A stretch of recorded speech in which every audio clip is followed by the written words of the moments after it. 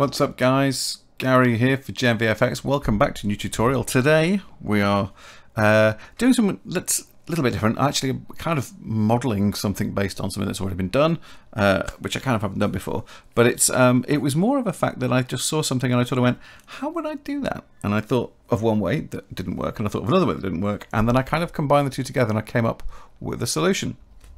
Let me explain. I've recently been obviously looking around at other people's work on the internet and finding out some really cool stuff. And I came across the work of a wonderful 3D computer rendering artist called Mathew Borrett.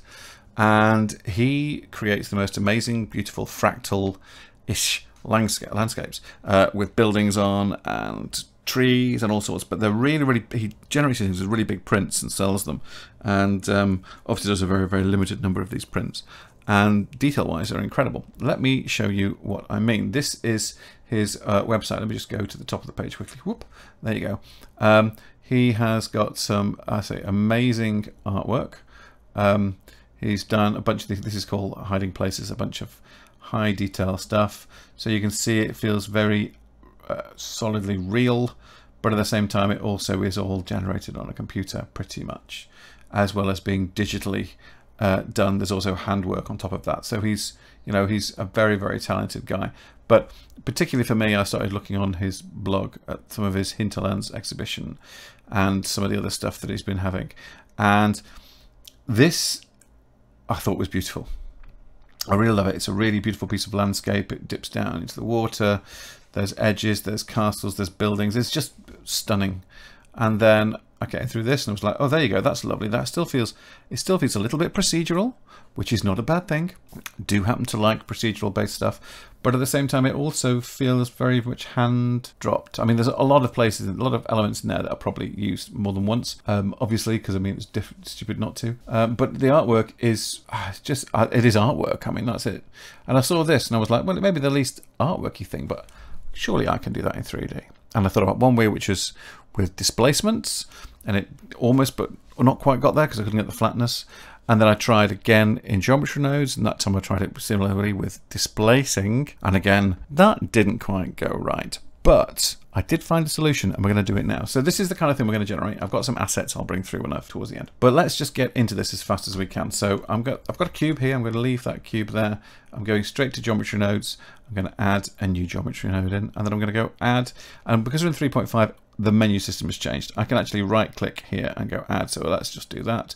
So let's go add, and we'll go mesh, and we'll go primitives, and we will go grid, and I'll drop that here. Let's pop that into there. We can move this creepy bit out of the way. We could delete it, but I don't want to. Always feel a bit, I've blown it away now. So I'm going to change this to 30 by 30 and 30 by 30. So we've got a big bunch of vertices, and we can see them there, like this. That's really nice. There you go. And what we're going to do now is we're going to add some displacement to it, like we were just saying. So I'm just going to right click here and go search and go set. And then click on, I've done it again, set, and go set position.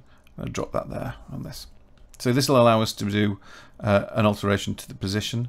So what we're going to do in here is we're going to bring in a texture, because we're going to use that texture, this Voronoi, to allow us to displace, essentially, displace the surface of the Voronoi. Now, if I was to take this distance and just drop it into there, you'll notice that it's vanished. Where's it gone? Well, the reason it's vanished, it's all gone to one pixel point in the middle. It's not registering the fact that you've actually also got the position. It's just saying, here's some Voronoi information, just make it the position. The moment you plug something into position, you lose the base position. So what you have to do is add it to the position. The only way to do that is to add a node in here, which is position. So that will give you the positional data of your object.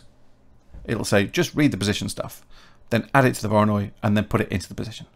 So we need to add these together. So in order to do that, we have to go add, and we are going to go to utilities, go to vector, and go vector math, and drop that here, and that's on additive.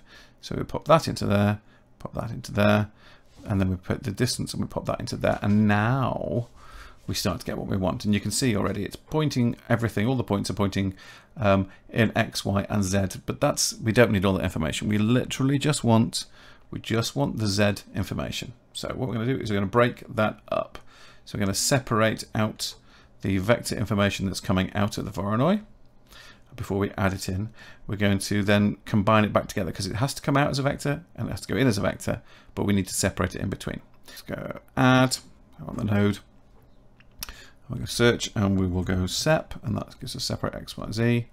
We'll then do the same here, go add, search, and we'll go COMB, and we'll go combine X, Y, Z.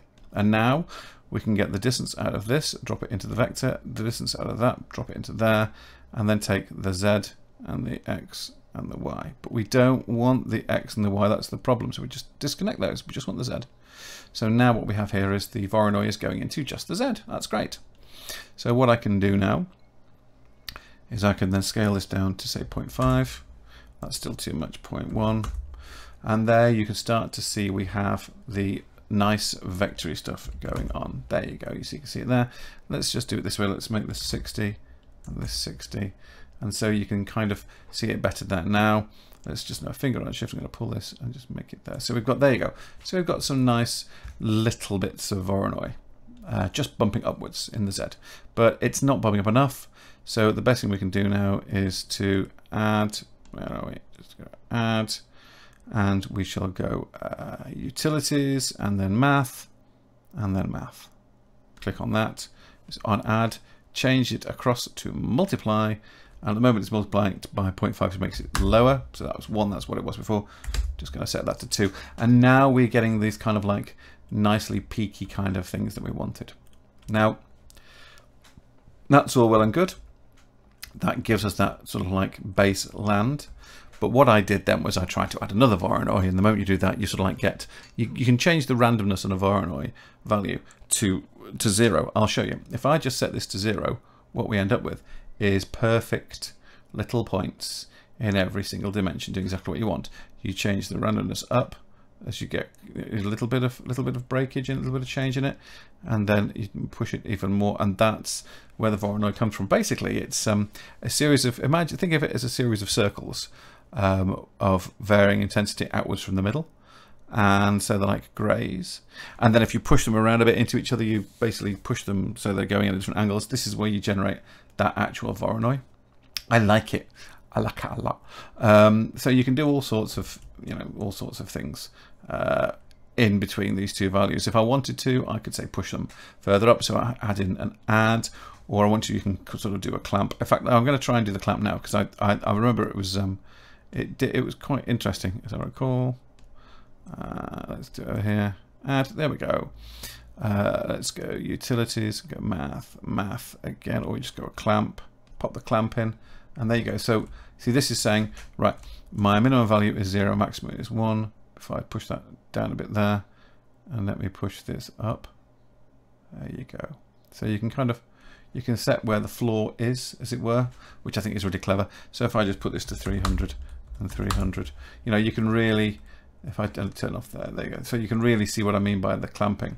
You can have some, with maths, you can do, well, you can do everything with maths, it's great.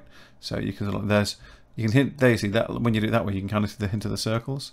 If I push this minimum value down, let's say to there, push the maximum up, so we get like a little bit kind of plateauing. You can combine these sorts of values together and generate landscapes. In fact, the ANT landscape, you can use that to generate all the things that you'd be doing right now in geometry nodes, and that's been in there for like forever. So it's clever. It's just clever stuff. Anyway, we don't want that. We want to get rid of that. There you go. So we've got this now, and I've put it in a higher mesh thing. I'm just going to very quickly save this as, and let's call it MB_000. So we've got it in there. It's a nice little blend file. I'm going to take this wireframe, take this back to here. I'm going to leave the wireframe back on. I'm just going to turn this volume amount down though to 100 each, so we can still see it. And what I'm going to do now is, the thing is, everything there is fine, displacement won't work, so we have to use something else to put all these little boxes and stuff all over this landscape. And that thing is going to be instancing. We're going to make some boxes and we're going to instant them all over this landscape. So let's do that. Let's go to layout. Let's have a little look. In fact, let's go to model. And let's go to edit and I'm going to add in a mesh cube. There you go. Now you can see it. It's already far too big. So what we're going to do is going to scale this down. So go into object mode, go S and bring it down so it's much smaller. And do you want to do anything else to it? I think we're going to maybe we'll do a couple of versions. Let's just rename this. Let's just call it BK.001. So like for BK for block, whatever. And I'm going to very quickly, I'm going to add, in fact, no, let's just do it this way. It's probably easier to do it this way.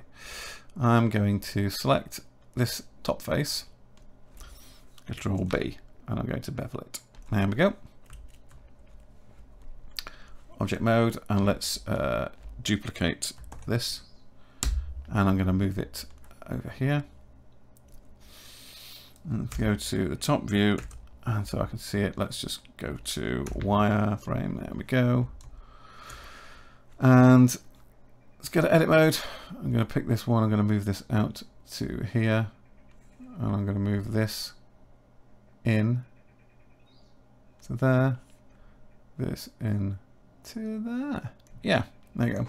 So we've got something that's a bit more rectangular. And let's just do one more. So I'm going to take this one here, and let's do Shift D and press Escape. And I'm going to bring it over here. And I think I'm going to create a lip on this one. So the first thing I'm going to do is I'm going to go to edit mode. I'm going to pick the edges here, these Shift and then do that because I can't, they're not a thing. Let's go, there you go, we've just gone Control Delete, so I've now got a flat top. And I am going to, what shall I do? What shall I do? Shall I create a lip on it or something? Let's maybe do that. So let's go back into edit mode just to be sure, and I'm going to pick the polygon top, and I'm going to, in fact, let's do it this way. If I do it here, pop this up here like this, and then if we select these faces here, let's extrude along the normal. There we go. Object mode, and let's go back into edit mode, select the edges, and I don't need this inner edge. I don't want that at all. Control delete, and that gives us the same thing but with like 4 polygons less, which is nice because we're going to try and minimize the polygons essence on here, and I am going to leave them. Let's just put them back into the middle. So you're not in the middle. There we go. They're all literally middle objects. Go to edit mode. We've got all 3, and I'm just going to bring them down about there. Okay, object mode. So there's more underneath than there is on top.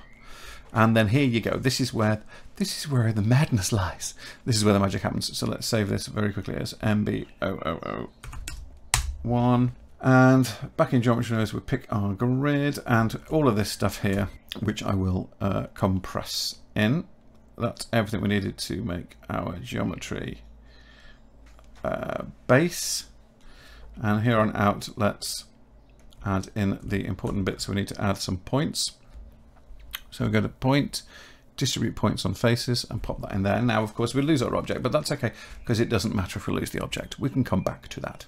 So here we are distributing faces on objects, and I am going to now add in here input, group, scene, collection info, put that there, and I'm going to add an instances on points, pop that there, and I'm going to go instance, and I'm going to look for my blocks. Okay, well, if I'm not careful, I'm going to do everything because everything's in one collection. So I need to make a new collection, call it BLK, and then take block 2, 1, 2, 3, and drop those into BLK. Okay, and let's go back into here to our cube, and I'm going to do this and go BLK. And now you can see our blocks are all there, aren't they? Look at that. Oh, and all lovely. But you'll also notice that we need to pick the instance and separate the children and reset the children. So they're all picking individual objects, and they are all from the reset position as if they're all basically at 0, which they were anyway. So that's good. That is actually quite light. It's also on a reasonably quick machine. I am currently I've got a loaner from Lenovo. I've got a Workstation P620 from Lenovo, which has got a fantastic graphics card. It's got an AMD Ryzen Threadripper Pro 5995WX CPU, which is running like a dream, and it is particularly fast. I've also got an Nvidia RTX A6000 graphics card, which, if you don't know, is also right up there, and along with 256 gigabytes of RAM. It's a beast, but it's a beautiful beast. It's a workhorse. I will go into that at a much deeper, in my next tutorial, which is going to be very, very much pared back, because it's mostly going to be about the machine. Just so you know, this is not a paid promotion. This is not sponsorship. This is literally me being loaned a computer to talk about it and tell you how good it is. There is, and it just is. But mind you, my paltry GeForce 1070 Ti I thought was good enough. But this is making me realise it's just not even. I don't want to give the machine back. It's just, of course, I'm going to. It's just beautiful. The speed of it is phenomenal. If I'm brutally honest, I've got to stop saying if I'm brutally honest. If I'm brutally honest, I'm being brutally honest. Right. Let me just get this to here. There we go, like that. So if I just pop this onto rendered view and deselect the object, do this. If I turn off the wires, let's turn off the wires again. So this is currently being rendered with Eevee. Let's change it to cycles. There you go. So that's a cycles render, not even with denoise, doing 1024 samples like it was born to do it. It's so quick. So you can see all these little blocks, and that is very similar to what we wanted. I am going to carry on a bit more, because I do want to carry on a bit more. I'm just going to very quickly take the light. I should have done this before. Change it to a sunlight so that it's 1. There we go. And let's change this. Let's make this a little bit yellowier, like this. I kind of like that, and it has that kind of like early morning kind of appeal as well, which I do like. I've always liked that. Let's go back to this light. Let's give it a strength of, say, 2.5, and let's. This is the quickest way of resetting it. Is go to rotation, set those to 0, and then we want to just angle it in the Y, because the Y essentially is east and west. So that's good. So we can get this like nice early morning light sort of thing going on there. I like that.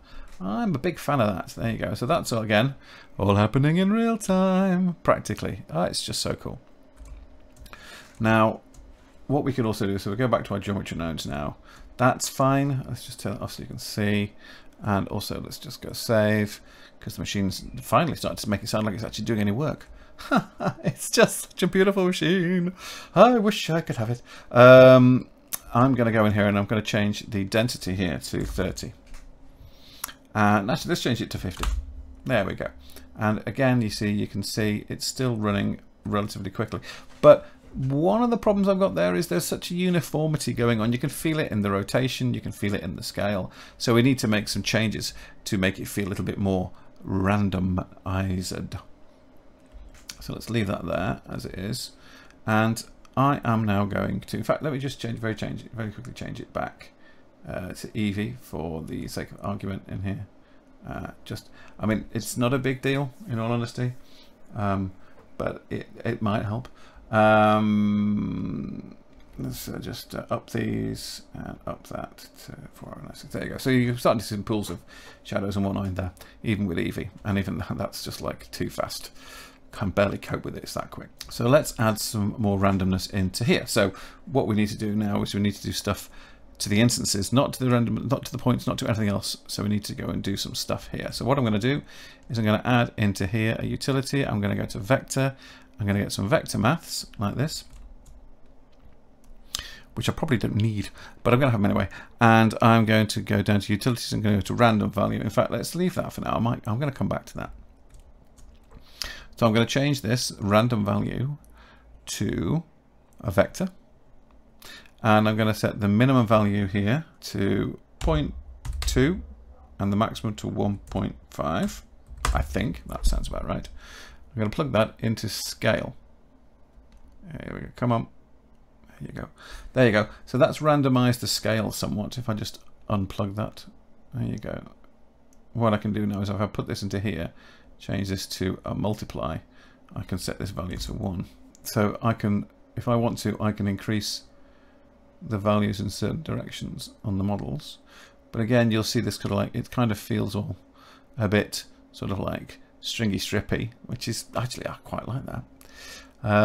But you can control a little bit more of what the random value is. So you get the random value, but then you can adjust it. Now this is where it becomes interesting, because I also want to basically rotate these things, because at the minute, and this is where I love maths, I'll be honest with you, because at the minute they're all basically still rotated at 0. Now I want to have these rotated between 90, 180, 270 and 0. So what I need to do is I want to make it so that I can rotate each of these independently, because if I rotate this in the Z by 90, you know, you can see they're all rotating individually but still doing 0 to 90.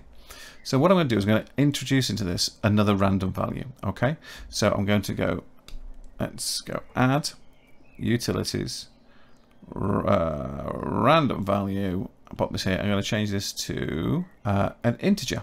Set the maximum value to 4. Actually, let's set the maximum value to 3. And you can see here, basically, that's an integer. It's a value of fixed, not floating point value. So 0, 1, 2, 3, 4, 5, 6, not 1.4, 2.6, 3.9. It's a stat value. What you can do is you can multiply that value by another value to go into the rotation. Now, we're obviously using Euler value. So rotation inside of the math side of Blender is different to rotations in the actual workspace of Blender. If you want to rotate something 90 degrees around the, or 180 degrees or 270 degrees around the Z-axis, you basically type in 90, 180 or 270. Just because it's nice, simple degree-based mathematics. But when you work inside of the math side in Blender, you work in radians, and radians are not values between 0 and 360. They are values between 0 and pi times 2, because a radian of a circle is 2 pi. So in order to get a 90-degree rotation in the maths, you have to basically take 2 pi and divide it by 4, and the value you get from that is 90 degrees, equivalent in the maths. So to make this value, this integer we have between 0 and 3, become 90, 180 or 270, we have to multiply it, not by 90, but by 2 pi divided by 4, otherwise known as pi divided by 2. It's maths. It's math. We're stuck with it. So basically what you can do is, the best thing is you can actually type in pi divided by 2, pi divided by 2, and that will give you that value. So let's do that now. I want to multiply this output and here by 90. That would do the rotation. Yeah. But that isn't the value they want in there. We want it to be 1.571. And that is because essentially that's pi divided by 2. 1.571. And that's another way to do it. You can go pi, and that is 3.142. Let's go pi divided by 2. There you go. So those now are rotated randomly rather than all pointing all in the same direction. So we've got random scale and we've got random position. That's good. But I think my random scale now could do with having a little smaller size in there. So I'm going to change that to 0.05. And now we've got some teeny tiny ones there as well. But it's still quite hefty. We've still got a fair amount of stuff there, which is good. Now here's the best thing about geometry nodes, and I'll leave it in Eevee, but let's go to layout here. I want to make this area bigger. So with geometry nodes, I just come back here. I just go over here and I set my size to 50 to 50 by 50. And now I've immediately got more area, but I've still got the same size blocks. So that's just fab, because the distribution of those points is nothing to do with the size. It's all about what we do here, which is just the business. So I can increase that seed value to make sure there's more of them, but I don't think we need to. Let's go back here to, yeah, if I just get rid of that, I like that. I like it a lot. So what I need to do now is add some water into the scene. So let's go. Okay, let's go to modeling. Let's just turn off the visibility of the blocks. We don't need to see those. They're still going to work. And if I just go edit mode, and let's change it to here. Let's turn off the semi-transparency. We're still chucking things around. Such a beautiful machine. And I will stop talking about it now. I'm going to add a mesh, and I'm going to add a plane. Just add a plane, and I'm going to scale it by 40. Okay, so I'm then going to lift this up like this until we start to get that kind of like watery kind of feel. There we go. And now we can go into shading and have a little look at this. Now, let's go to the rendering on this. And I'm going to have to go back to cycles because it's the only way we're going to get this to work beautifully is to go into cycles. So into cycles we go. Rendering nice and quick so far. Let's just do a save as and make this B002. And hopefully this isn't going to be too long. We're already at about 27 minutes. I may be editing a bit out of it, of course. And let's go save. And very quickly, let's pick our water. Let's put our plane into collection 3. We'll call this land stuff. Okay. And I'm going to add to this. I'm going to add to the cube, not the cube, add to the plane, which I'm going to call water, if it gets me. There we go. Water and cube. Let's just recall. Let's rename that to land blocks. Okay. Go to our water. Let's add a shader to this. Let's turn this IOR down to 1.15, for example. Set the transmission up to 1. And the problem we have, it looks all grey, and that's because by default everything has shadowing. So obviously water isn't going to cast a shadow, so we need to go to the object itself, and we need to go to shade, not shading, sorry. We need to go to visibility, and we want to turn off shadows. And there you go. Now we're not getting shadows of the water. What you can see as well is we're getting a depth kind of a thing, which is kind of what we're getting the other one, which is great. Now what we're going to do now is just make sure that we are getting something that we want, which is more appropriate to the actual color. So I'm going to increase the roughness. I'm going to increase the specular. And I'm going to pick on the base color, and I'm going to very gently push it a little bit into the bluey greens. A bit more green. There we go.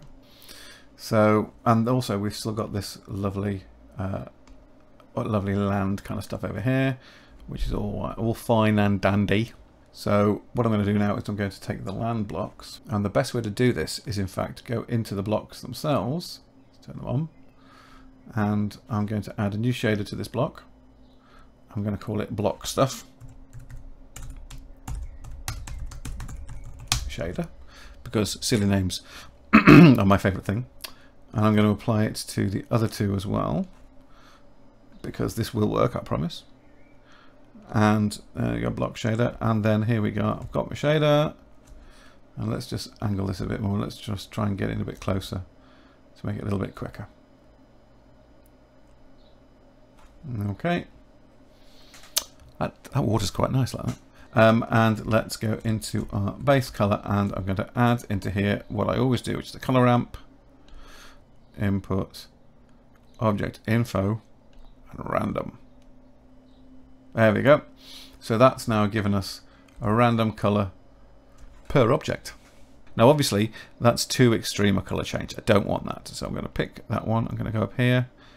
I'm going to give that a little bit of yellow. Kind of a sort of a very pale honey color. Let's add another one in the middle and get rid of you. Bring this all the way down to there. So we've got somewhere a bit more mid-rangey. And I'm going to change the hue of this. Just maybe a little bit over that side. Maybe a bit too much. Let's pop it there. Yeah, so it's kind of still, it's a similar colour. There's a little bit more red in it. And that, I quite like that actually. So there we go. So that's now inside of those. And we're kind of getting to what we want to see now. It's got that sort of, the feel is definitely getting there. I'm just going to go to the light, sunlight again. And let's pop it open. I'm going to basically put the strength to 4. So that's brighter, but we've got those nicer hard shadows in there, which is nice. So I'm just going to save this again to be absolutely certain we're going to work. I'm going to change this now basically back to modeling. And the reason for that is because I want to be able to see the land. I don't want to be looking at the rendering so much. I just want to be able to see where the land is. Because the one thing we are now missing, of course, is the buildings. And I have those as assets. I've already built some buildings as assets. So I'm going to bring those and chuck them in.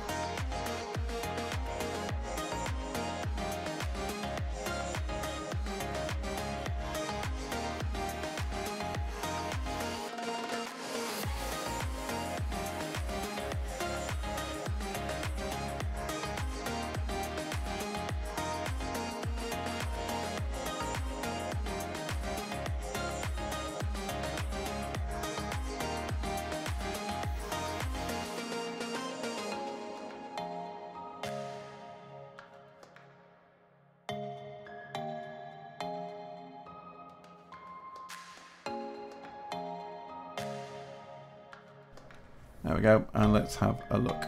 Let's look at the shading.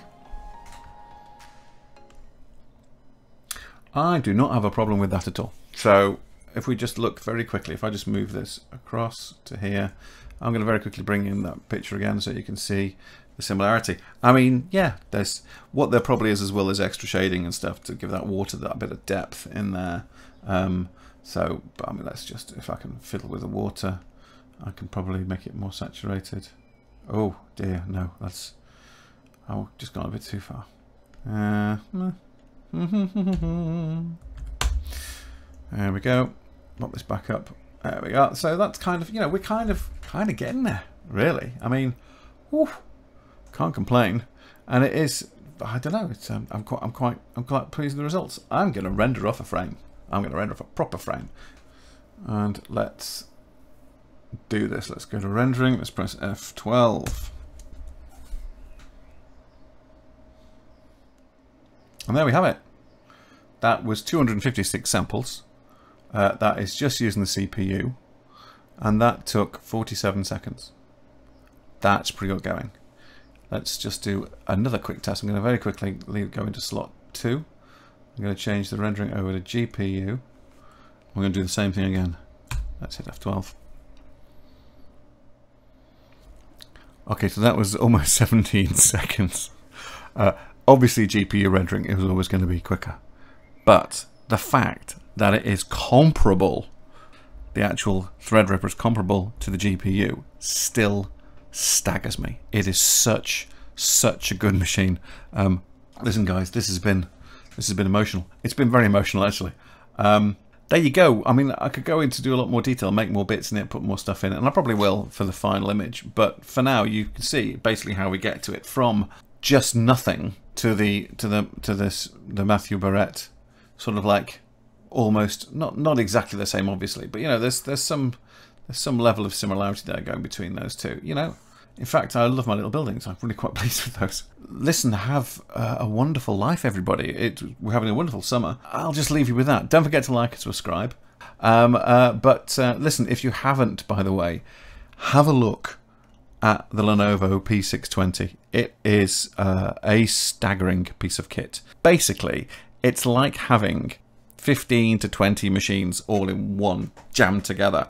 It's fantastic. Listen, take care, guys. I will see you in the next one. And just look after yourselves and have a great life. And yeah, right, get out there and do stuff when the sunshine, while it's out there. Woohoo! Take care, guys. Look after yourselves and bye.